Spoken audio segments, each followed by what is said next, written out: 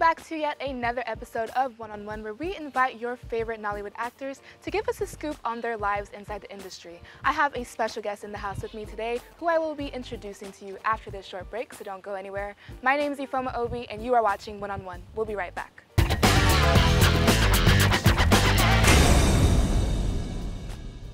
Welcome back to One-on-One. I have my lovely guest here with me today that I would love to introduce to you all. Her name is Shirley Ann Ede. Welcome to One-on-One. Thank you. You look absolutely lovely. Your dress is gorgeous. Thank you So much. today I'm just going to be asking you a little bit about your career as both an actor and a filmmaker, right? Good. Okay, so first of all, have you had any formal training as an actor? I do. I attended New York Film Academy. Wow. I studied producing and went back again to study filmmaking. Wow. Okay, so do you think that schooling outside of the country has given you some perspective on what the industry is supposed to look like?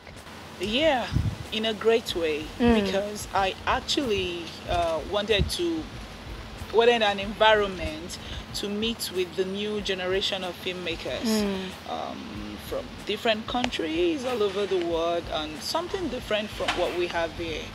I know that's my type of filmmaking, like do something different outside Nollywood and probably soon with Hollywood. Yeah, definitely. So tell me about what it's like balancing work, traveling, and family. It can't be easy.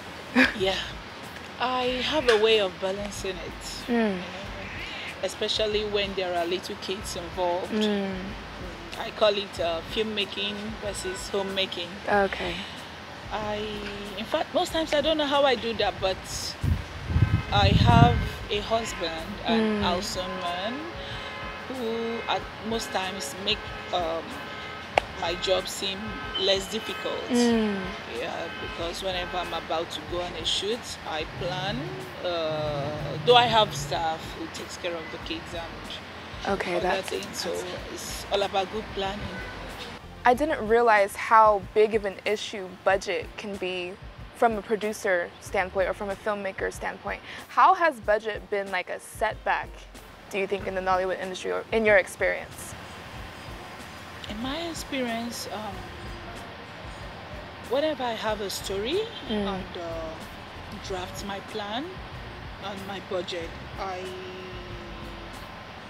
work towards the budget if I don't have it. The funds, how do I go about this, and is it something I could do this time? Is it a cinema film? Is it just for TV?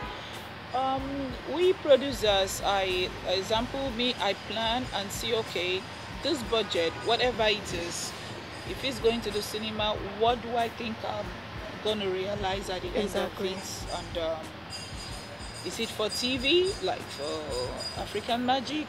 Okay, does it work for me?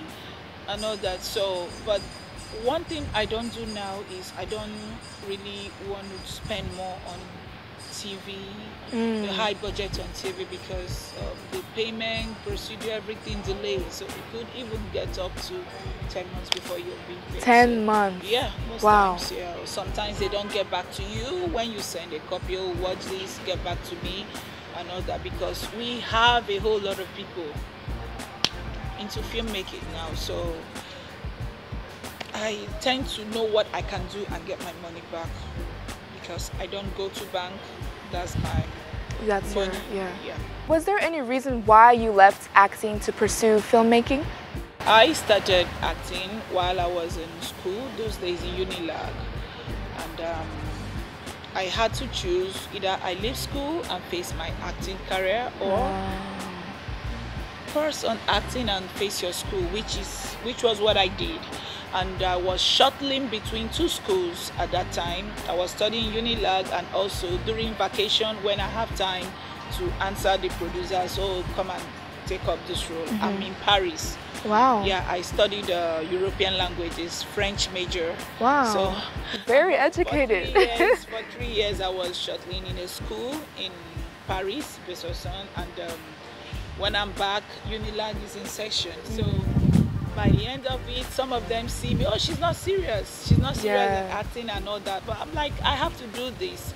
And by the time I graduated, I relocated to New York. So had my little babies there, the younger ones, and I'm like, okay, do something bigger. That was when I went into film school, to study filmmaking. Thank you so much for today. I learned a lot. Go ahead and tell us a little bit about what you're working on, and also shout out your Instagram for your fans at home.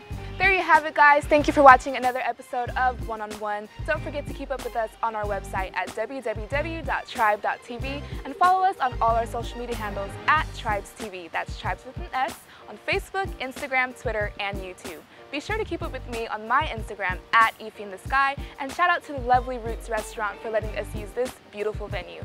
Once again, ladies and gentlemen, my name is Ifoma Obi, and you are watching One on One. See you next time.